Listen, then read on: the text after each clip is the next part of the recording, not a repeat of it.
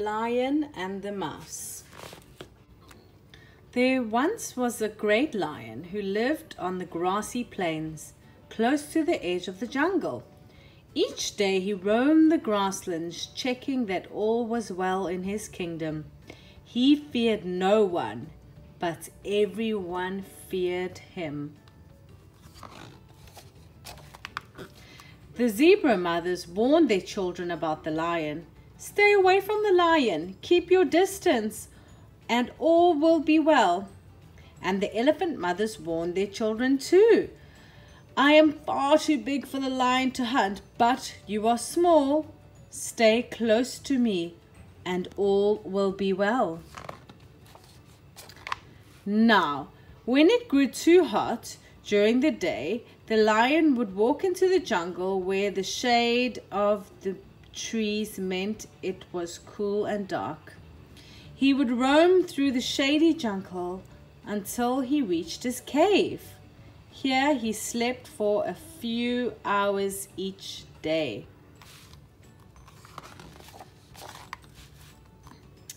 A family of mice also lived in the jungle. They had a nest in a hole in a tree, and each day the young mice were sent to look for food. One of the little mice was particularly curious, and he often ventured further than his brothers and sisters. One day the mouse reached the edge of the jungle. He saw the great plains of grass and herds of animals. He gasped in fear at the sight of the mighty lion on his rock and scurried back into the jungle. Each day the little mouse saw the lion walking into his cave to sleep, and his curiosity got the better of him. He just had to look inside the cave.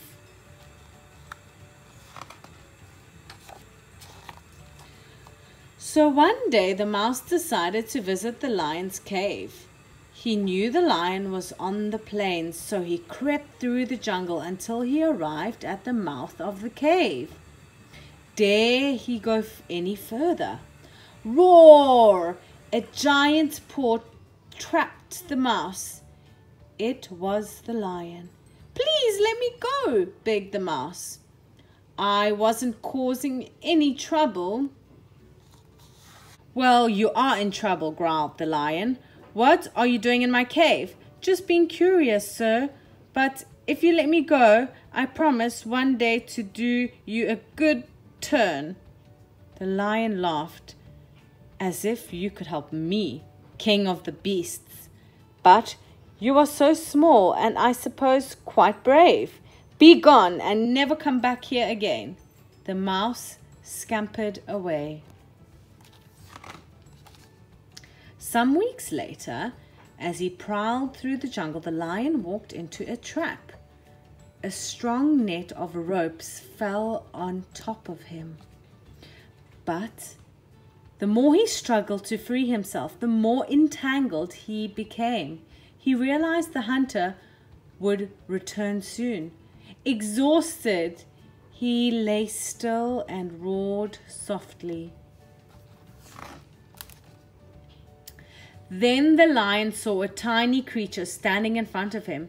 It was the mouse. "Let me help you," squeaked the mouse, and he set to work gnawing at the rope. Before long, the ropes fell away from the lion, and he gave a mighty shake. The mouse found himself scooped up in a giant paw. "Thank you," growled the lion. Suddenly the lion placed the mouse on his back. "Hold on tight to my mane," he instructed.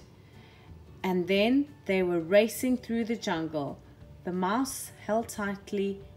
His eyes were squeezed shut. Shame, I think he was super afraid.